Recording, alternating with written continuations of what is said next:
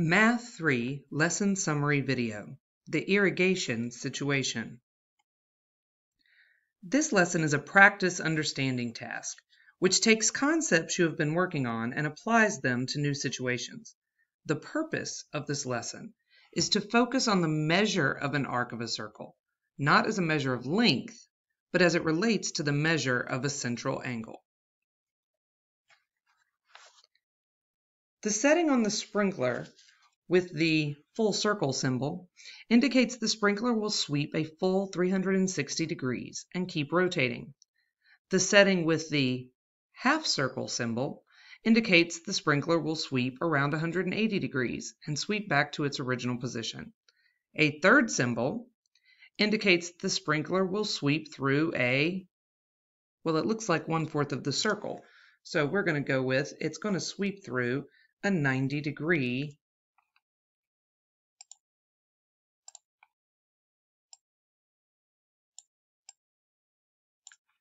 angle before returning to its initial position. How much of the circle does the sprinkler sweep when it is set on the full circle? Well, if this is all colored in, it does look like it would be the full circle. And how much of the circle does it sweep on this setting? Well, I'm going to go with it probably looks like half of it. And this is 1/4. So sketch a symbol you would expect for a setting that would sweep 1/3 of a circle. All right, so if we're going to have 1/3 of the circle, if we have the circle, we would need about 1/3 of the pie. So something kind of like that. Obviously, I didn't measure that with the protractor, but that looks like about 1/3. It's not half, it's not 1/4, it's kind of somewhere a little bit more than that. Sketch a symbol you would expect to see for a setting that would be 2/3 of a circle. Well, I think it's going to look a lot like that, except I want this piece of it instead of that piece of it. So if I kind of do the same thing here, but this time I want the 2/3 part instead of the 1/3 part. That's 2/3 of the circle is filled in. So all of those fractions we did back in the 4th and 5th grade will definitely pay off. Now, the mathematical term for the angle that the sprinkler moves through is arc measure. The mathematical term for the distance around the curve part is arc length. So this is going to be a place where we really need to focus on vocabulary and where the English language sometimes gets us into trouble. Arc measure and arc length to a lot of people from an English standpoint sounds like the same thing. We're using words that mean the same thing, but in math they mean something very different. Arc measure is a degree. It's a measure of an angle. Arc length is going to be some kind of linear unit like centimeters or inches or feet or meters, something along those lines. It's a linear unit of measure. So we're talking about an actual distance. And so these are measured.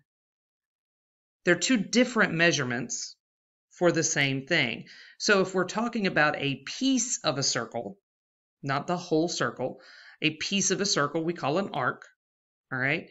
If we want to find the arc's measure, that's based on an angle.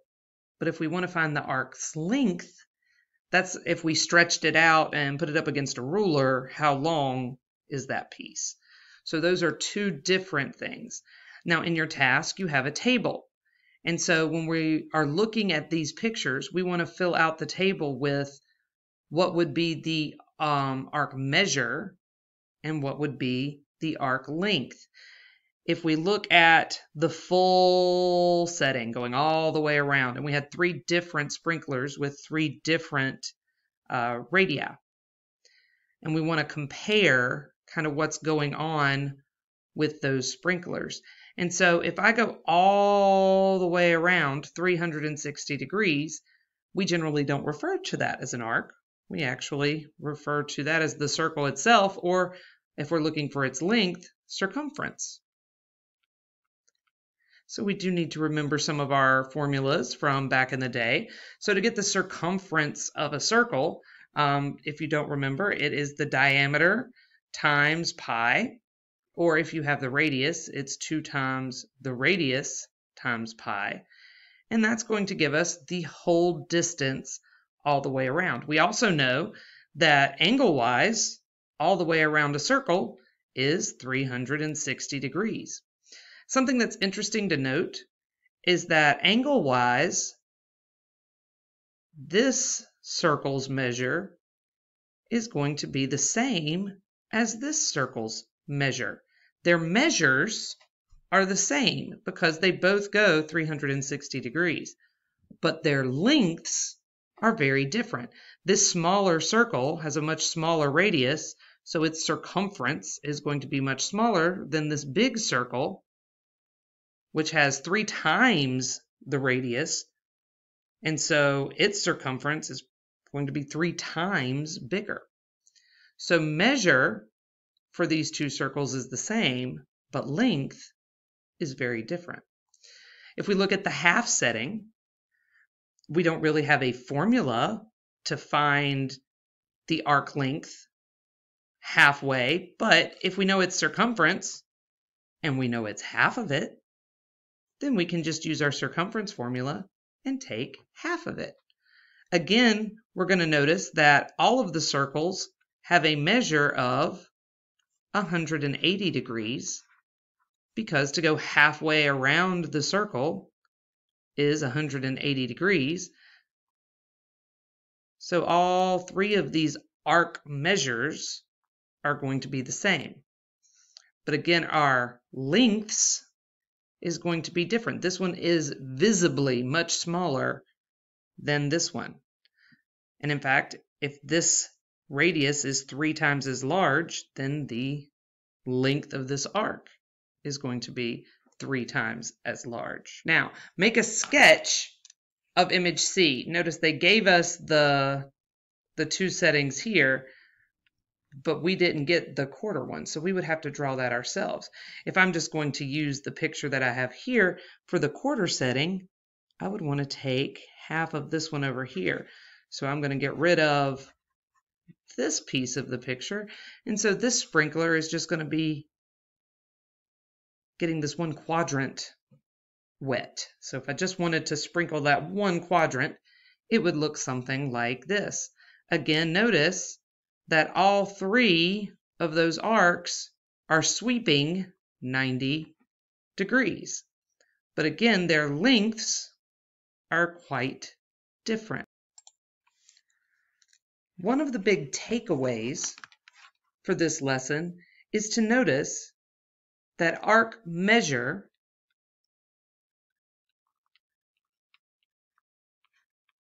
is found by the central angle associated with that arc. The beginning of the arc and the end of the arc, if they are connected to the center of the circle, that angle is the central angle. And that is how we measure an arc.